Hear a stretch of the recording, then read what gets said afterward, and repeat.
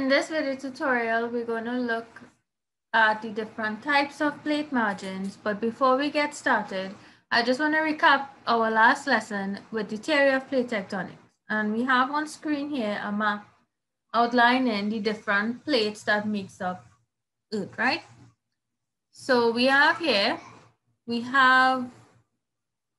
this map is a little bit confusing, but if you look closely, we have North America in this region. So this plate that you see here outlined, this entire thing here that I'm circling with the red is the North American plate. And it's important for you to know these boundaries because the exam could come in a sense that you have a blank map and you're required to label the boundaries. So this is the North American plate, and it expands to part of Eurasia, maybe places where Mongolia is right now. We also have the Caribbean plate, which is this little green section here, comprising of the Caribbean and part of Central America. We have here now the South American plate that I'm bounding in blue, right? Part of the South American plate makes up the Scotia plate, but it's not really a recommendation to learn that plate. We just recently label it that way. But for CXC purposes and for Caribbean geography purposes from Form 1 to Form 5, they don't identify Scotia plate. The main plates are the North American plates, the Caribbean plate on the green, and the South American plate in the blue. We also have the Nazca plate. This is a plate we also need to learn. Right? Opposite the Nazca plate has the Cocos plate. And this is right here. Right, the Cocos plate. And this whole piece here is the Pacific plate. And the Pacific plate is not broken up really, but one big slab or plate is divided into the Pacific plate, the Cocos plate, the Juan de Fuca plate, and the Philippine plate. The Philippine plate is actually this little piece here, right? So we establish the South American plate. And I'll continue establishing that by drawing. Continue, right? So this is the South American plate. Right next to the South American plate, we have the Philippine plate, right? And then we have the Eurasian plate on the right of North America, which consists of Europe, Asia, all those European countries, Russia, etc. And it ends at the very tip or close to the tip of the American plate on the other side, right? So this is the Eurasian plate. So if the Earth was wrong, well, it is wrong, but if this map was wrong, then you will see that the Eurasian plate bounds with America, North American plate, and it's basically this, right? So on the right side, it starts with Europe, and it ends with Mongolia and the Asian countries on the left of North America. Then we have the Arabian plate, which is this little piece here, right? And the Arabian plate merges with the Eurasian plate and the African plate. And the African plate is this piece right here that is right over Africa, right? Sorry, this piece right here. So this big piece right here is the African plate. So the African plate is connected to the Caribbean plate, as you can see here, the South American plate, as you can see here, the Eurasian plate and the Australian plate at the bottom and the Indian plate to the side. So the Indian plate now is this piece right here, right? And the Australian plate is the part that covers Australia, right below Africa. And I'll put that in brown. And this is it here. It's right here, it starts here. Remember, the Earth is round, so if we connect the two edges, it will continue. So this is the Australian plate. Low at the bottom here now, we have the Antarctic plate, which is this whole area coming down on this side here. So let's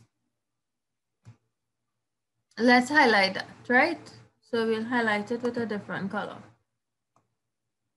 The Antarctic plate spans this entire region at the bottom here. So these are the different plate boundaries. So we know what are the different plate boundaries, but this lesson is basically teaching us the different types of plate boundaries. So there are three types we're going to look at. They are constructive, destructive, and passive or transform, right? And all these plate margins, the boundaries, meaning the lines between different plates. So let's say this little area right here that I'm highlighting, this is a margin or a plate boundary. And it could either be a tectonic, divergent plate, passive plate, or a destructive plate. And when we get involved with the different types of plate, these little black arrows will make much more sense to you right now. So where the Nazca plate and the South American plate meet, you're seeing two arrows towards each other. This is a destructive plate boundary. Where we have the Pacific plate and the Nazca plate, they are moving away from each other, so they're passive. And where we have two plates, moving away from each other, meaning they are constructive, and two plates that slide past each other are transform. So let's get started with this. So the theory of continental drift. Remember we talked about this last day?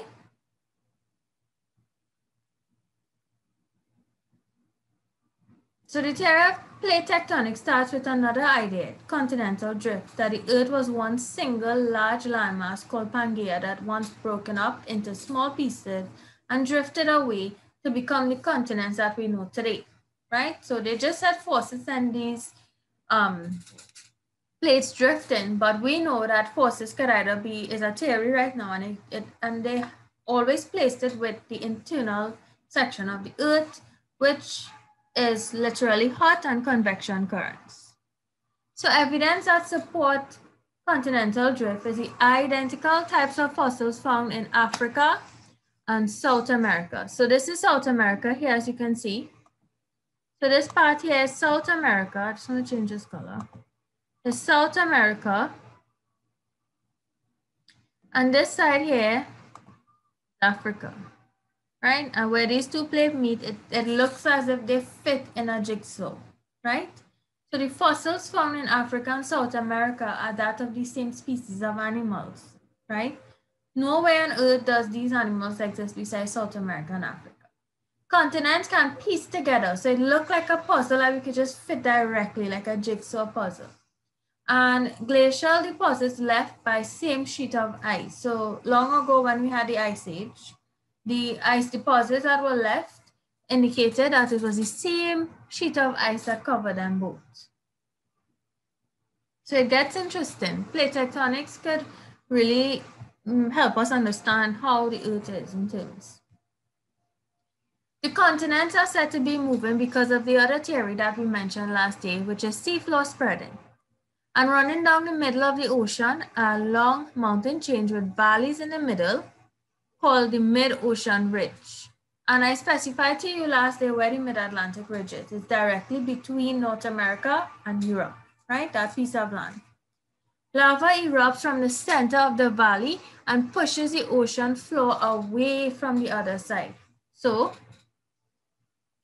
this is the diagram here. We have, I'll explain it to you. We have South America here, or America, and then we have Africa. So this is just part.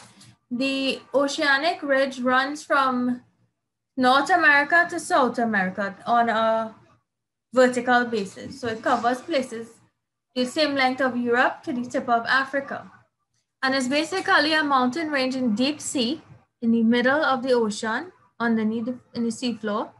And because currents and convection happen below the Earth's surface in this area, it forces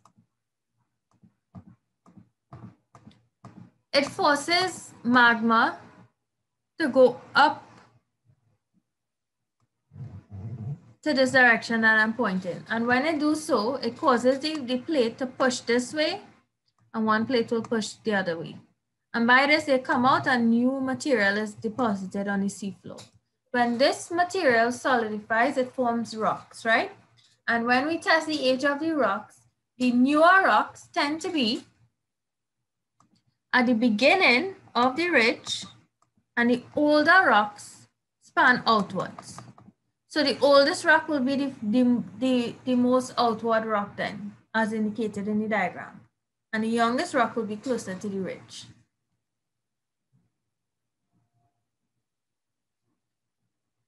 So we're moving on now.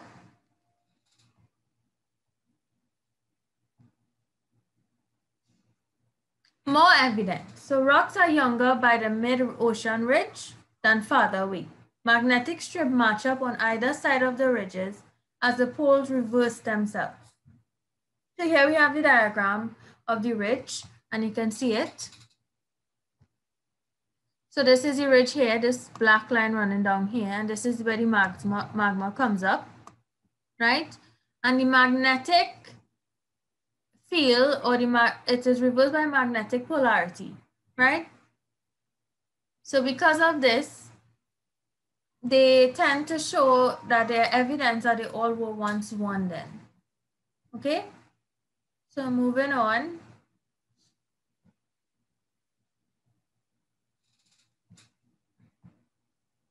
Why doesn't the earth keeps getting bigger? So the reason why, you might be thinking, when the earth's spreading out in one place, how come the land mass is not drifting further apart? And how come the country is not getting closer or further away, or the landmass not growing, or the earth not getting bigger in size if new material keep coming up? The reason for this is where one part emerge lava and spread the seafloor, and the two plates pull apart. In the very end, we have what is called a subduction zone. And a subduction zone is when two plates moving together like so. Right, we have two plates and they are moving together towards each other, right? They tend to crash.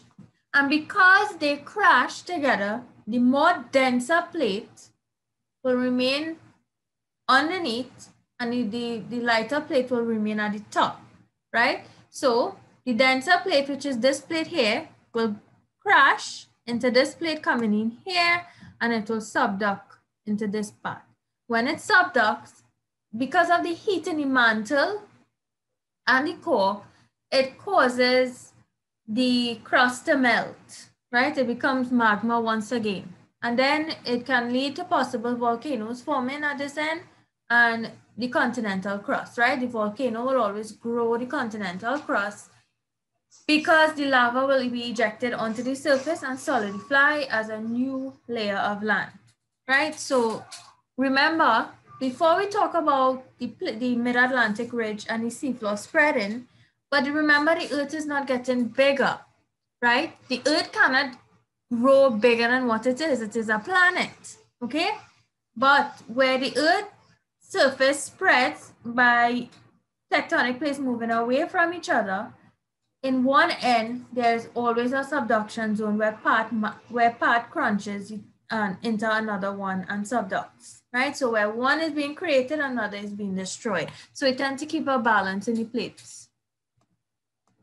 Okay, and subduction zone is very important.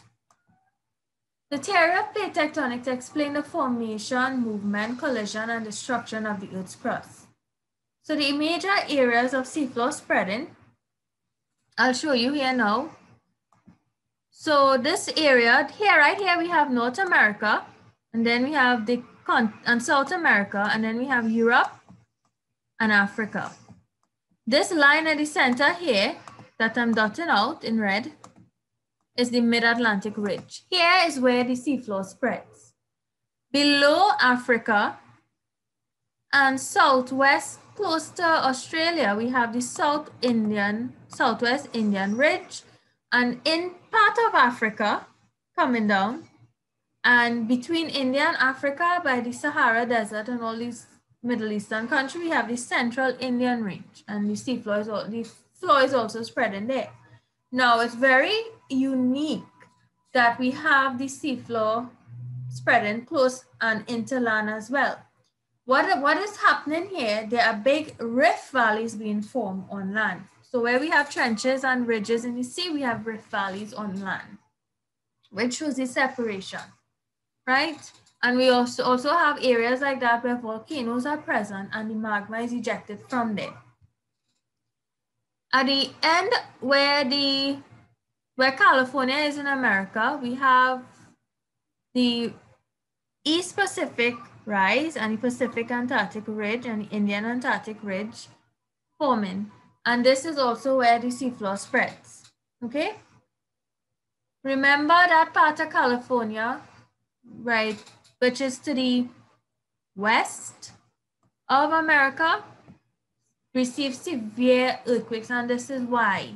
The reason for this is because they lie on a plate margin. So every time the plate pull and move, contract, etc., they're going to feel the shake. And as a result, they get some deadly earthquakes happening there. And that is called the San Andreas Fault. Okay, San Andreas Fault is where cities such as San Francisco, part of California, etc., is located on. And if you do your research, you'll find out that they get some really bad earthquakes, right? And the earthquake cause a lot of destruction. And the unique reason for that is because they are located next to where the floor is spreading.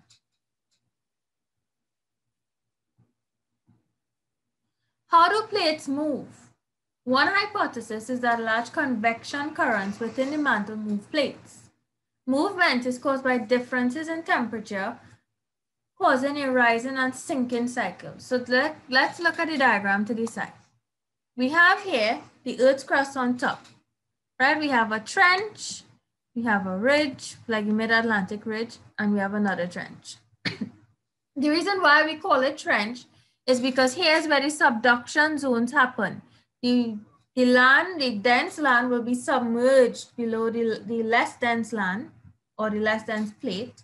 And these areas from here to here are subduction zones. So they are by trenches. The middle here is ridge, and this is where the new material comes up and the seafloor spreads, and where the trenches are is where the subduction zone is, and the older land or the older material that were brought up years and years ago are destroyed. Now, this don't happen at a rate that we can see with the visible eye. It happens a couple inches per year, okay? So it's not really that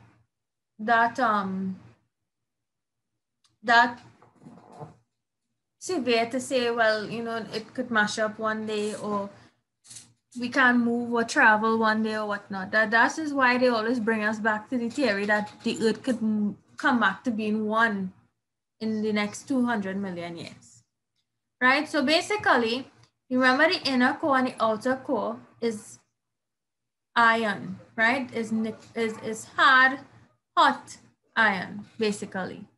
The heat now in the mantle form convection currents, as you can see here. The convection current move, right? And then they move up, like how the heat works when you cover a pot. And because of that, it causes something to boil. And the plates by that now shifts and moves, right? Movement is caused by the differences in temperature causing a rising and sinking cycle. So the rising cycle is where the material ejects from the ridges.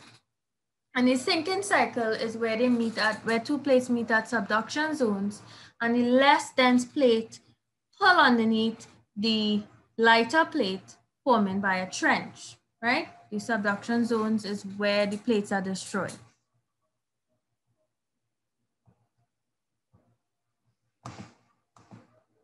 The lithosphere, which is basically the level where we live in, the land area, is divided into 7 major plates, and we went through these plates. The North American plate, South American plate, Caribbean plate, Nazca plate, Cocos plate. We have the Pacific plate, the Eurasian plate, the Arabian plate, African plate, Indian Australian plate, the Pacific plate, and the Philippine plate. We went through these plates earlier, right? So again, the very important thing to note is where they are located. Moving on. So now this takes us now to our 3 types of plate boundaries. So we'll begin by looking at divergent plate boundaries. And divergent plate boundaries occur where plates move apart. There are 2 types of divergent or constructive boundaries that have the Mid-Atlantic Ridge and the Rift Valleys. Okay, so where we have rift valleys means the seafloor is pulling away from each other and spreading. So this is an example of what it looks like here in this little sketch picture. This is the ocean. We would row our boats and pass with our steamships and so forth. But below this deep ocean, and it's not that it's not shallow like how the picture up is actually miles and miles deep, right? This is actually where the Mid-Atlantic Ridge is, and this is where the Titanic sank, if you know the history about it. So the ocean is not really ankle height water just to express it, right? It's actually deep, deep, deep water where trenches are located, etc. So you go down into miles, right? So this whole area here with all this magma coming up, we don't even feel it. We have to go, it have parts of the ocean humans can't even reach because of the depth, okay? But they have special technology that they would send down and they will find all these things for us. So here we have the seafloor at the very top, and we can call here America, North America, and let's call here Africa. Let's pretend here is the Mid-Atlantic Ridge, and it's shortened by Mid-Ridge, right? Let's say North America, Africa, and the Mid-Ridge. This is where the mountain chain is, right? Underwater.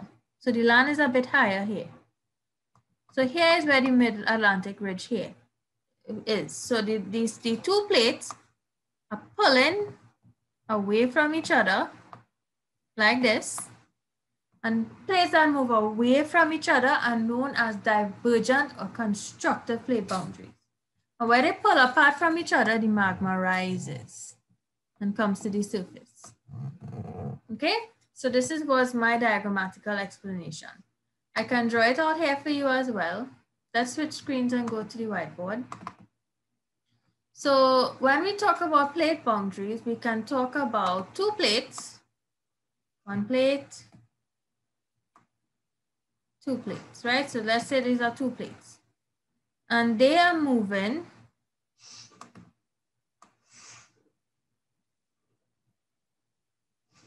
away from each other. So it goes in this diagram, in this direction.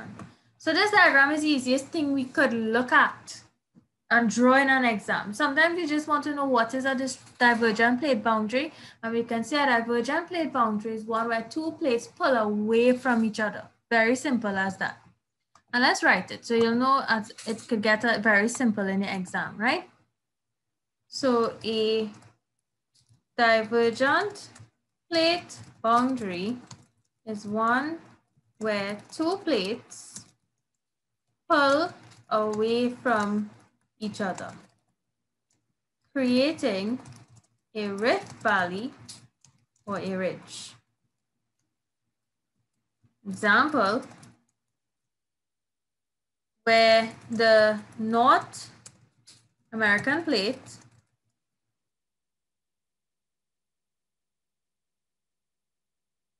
pulls away from the Eurasian and African plate, we have a divergent zone where the seafloor spreads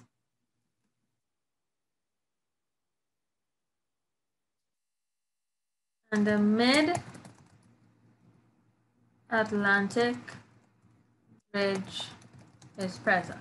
Right, so this is very simple notes, and I would like you to pause and take it. I would like you to pause and take all the notes. But for this particular thing, it's very simple. And you obviously have a heading, divergent plate boundary. So divergent plate boundary is one where 2 plates pull away from each other, creating a rift valley or a ridge. An example of this is the North American plate pulling away from the Eurasian and African plate. We have a divergent zone where the seafloor spreads and the mid-Atlantic ridge is present. Okay, so let's switch back now to our lecture.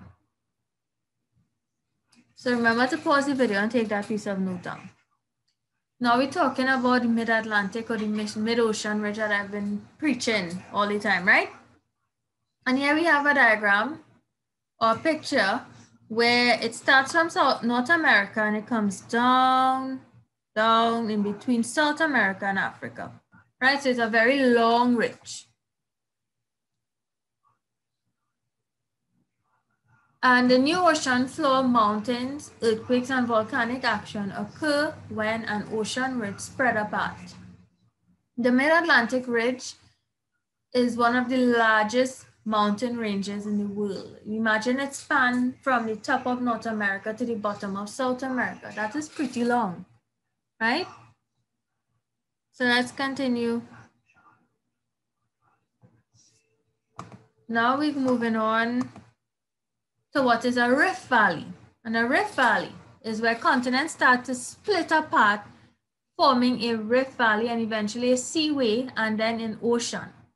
So that part between where we talk about the ridge bit by the Middle East out into the ocean of Africa, the African Rift Valley, the land will split, creating a rift valley. So when the earth pull apart, it creates faulting, and then it goes deeper to form a valley, and then it goes deeper to open up into a seaway. And then when it opens up widely, it will eventually be an ocean area. And this will continue to pull apart millions of years to come. And maybe in 200 million years, a sea will develop where part of the Middle East and Africa and between India there, they will now have an ocean, right? So that's nothing for we to look forward to, but maybe our generations to come. So now we move on to convergent plate boundaries, and convergent plate boundaries are also called destructive plate boundaries. And this is where two plates crash into each other and create the subduction zone we've been speaking about all the time, right? We could have two continental plates hitting towards each other. We can have the ocean plates coming towards each other, and then we can have an oceanic plate and a continental plate crashing into each other. Obviously, the denser plate will be the oceanic plate, and because the landmass will always floating on top of it, and the continental plate will be the one to remain on top. So the oceanic plate, as the diagram suggests, will crash into the continental plate and slip downwards, okay, into the subduction zone. So let's go back to the whiteboard now and take a quick note for this. So it's cleared. So when we talk now about destructive plate margin, we see we have two plates. And again, this is the easiest representation we can have. Use rectangles, right? We have them crashing into each other. So two plates coming at each other. So let's take notes for this now. So we have here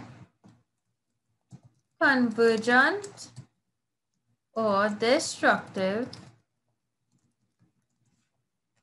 plate boundary.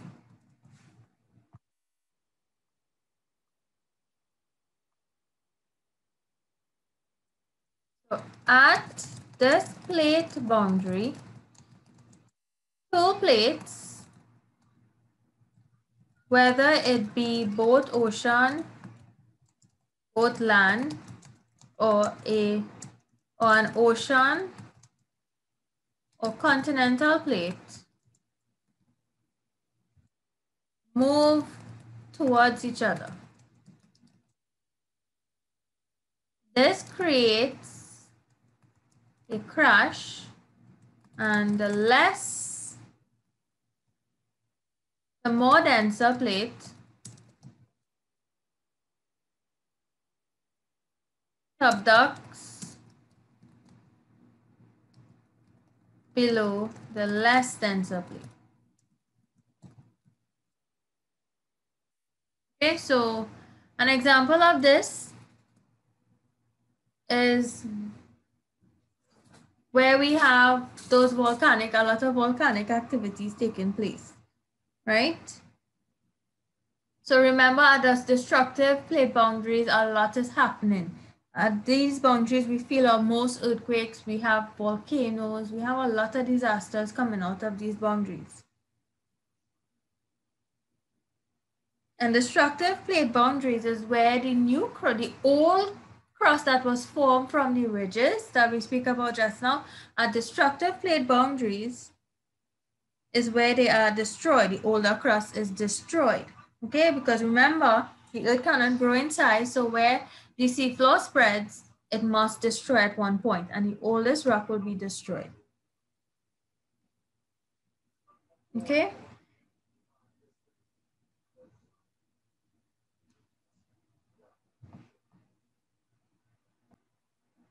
So an example now of a destructive plate boundary. This will be where the Nazca plate pushes under the South American plate. Okay, so remember, if you don't, in any exam, if they ask you what is a plate boundary or different type of plate boundary, you tell them and always give an example and a little sketch to earn your points. Okay, so let's go back now. So pause the video and take these notes, and let's go back to the lecture. Where we have continent to continent, mountains are formed and earthquakes occur where continental plates run into each other. For example, where the Himalayas is and the Alps. So the summit of Mount Everest is made of marine limestone. So imagine the top of Mount Everest is limestone, marine limestone. So this just to show us that these plates push the land upward to create mountainous ridges. Where ocean to ocean plates meet, we have volcanic island arcs and trenches and earthquakes occur. The plate subducts under a younger ocean plate. For example, Japan and the Aleutian Islands off Alaska, the Philippines, Tonga Islands, and the Marianas Trench, which is the deepest trench on Earth, are all in areas where two ocean plates meet at a subduction zone, right? We'll get onto hotspots after, and we'll explain to you how hotspot islands are formed. Where we have ocean plates and continental plate, we have mountains, volcanoes, and earthquakes occurring. And the ocean plate subducts under the continental plate because the oceanic plate is actually denser than the continental plate. Because it is a heavier one, it sinks.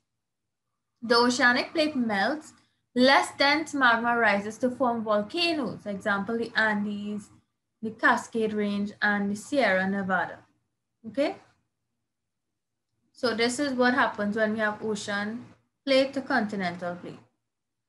So now we move on to our last type of plate boundaries, which is transform plate boundaries. And this is when two plates slide alongside each other and earthquakes do occur in these areas. Example, the San Andreas Fault in California. So this is where the San Andreas Fault is. Look at this picture right here on the screen, right here. Good. This is the San Andreas Fault. A fault is like a big crack on the Earth's surface. But the plate now on the San Andreas Fault is not pulling away from each other. No seafloor is spreading here. Rather, they are sliding past each other. So where one plate moves up, one plate comes down. And it creates a dragging effect, which creates friction, right? This is the cause of California's most deadliest earthquakes that happened in the past. Right, because San Andreas Fault is directly over California, okay? And there's evidence on land to show how they move. There are scientists who would record 2 points, mark these 2 points, and 50 years later, will go back to see where the points are. And always, the points will never stay at one place. They always move away from each other. in an upward and downward direction. So the points sliding past each other. Now these plates are at a transform boundary. So basically they are sliding past each other. So these plates will pull up and down until one day it will release and come back. And that's when the major earthquakes happen, right? So the forces that are pulling them away is like a rubber band. You pull the rubber band open and it holds there for a while until the force and energy gives up. And then it releases. And then you either get sting, right? Think about it like that. So now, let's say Mother Nature is holding two big plates and pulling them and sliding them away, up, sliding past each other. And one day she's going to release it. And when it releases, the major earthquakes happen. So let's go back to the whiteboard now and take a note for transform or passive plate boundaries. So passive plate boundaries is also called transform plate boundaries, right? So it's always good to know the different terms. So here we have two plates. Let's try the opposite direction. So here we have two plates. And these two plates are now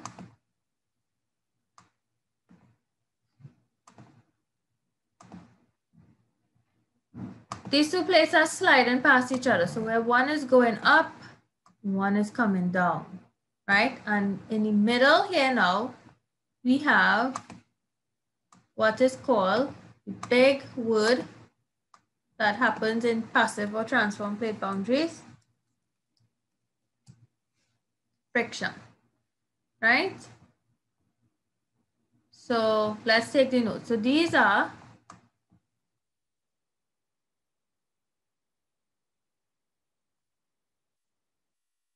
passive or transform plate boundaries. And passive or transform plate boundaries are these boundaries.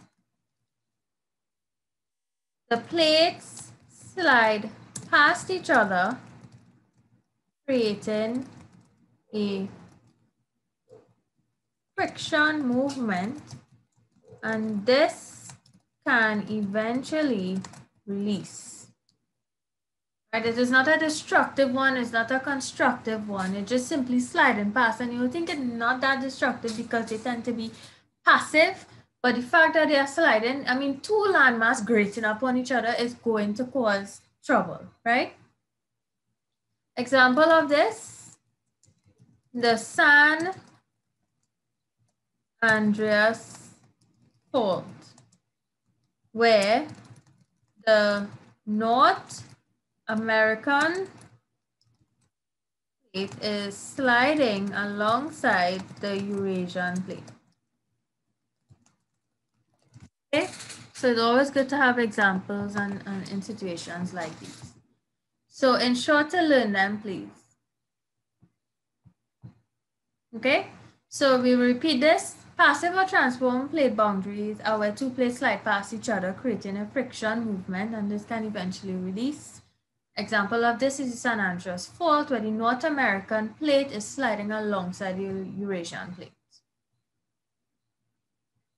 Continuing now, we have now hotspots being formed. So the Hawaiian Islands do not occur by a plate boundary. These islands are formed as the Pacific plate moves over a hotspot in the mantle. And a hotspot is a fixed spot below in the mantle where magma rises, right? So here we have the different Hawaiian islands, and some Caribbean islands are formed like this too. So the hotspot is located in one fixed point here. When it erupts, magma is ejected onto the Earth's surface and it solidifies as large islands, right? These large islands, as the plate slides, it moves, and then it moves over the hotspot now and is in a more settled land, so it's habitable, right? As it erupts again, it moves, and this is how the islands form. This is not a day-to-day process. This is hundreds of years process we're talking about here, right? So the oldest island of Hawaii is Tawi, right? And then Maui is one of the youngest islands. And Hawaii is one of the youngest islands as well, right? So this is the Hawaiian Ridge.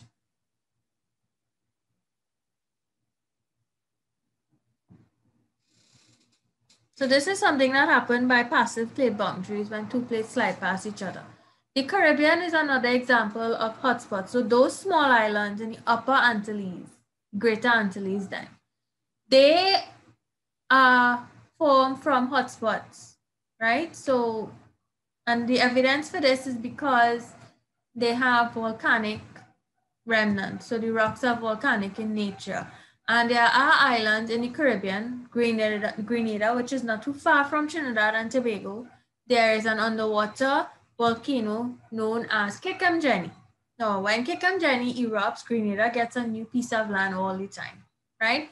Montserrat is an island in the Caribbean. It's not an independent state. It's not really habitable right now because the last eruption completely wiped out the island and people had to move. They migrated. So this was the end of the slides with the types of plate boundaries. And I will post a handout to supplement this. So I want you to pay attention, pause the video, make your notes, and then read the handouts, okay? This is very important, and we will talk about more about hotspots as we do volcanoes, because this is part of volcanoes. But it must be mentioned because it happened at the strict slip or transform or passive plate boundary. So thank you for watching this video tutorial. I hope it was informative and you understand the concepts being taught. Please pause the video and make your notes. And when you're done, read the handout and complete all the questions that I'm asking. So thank you.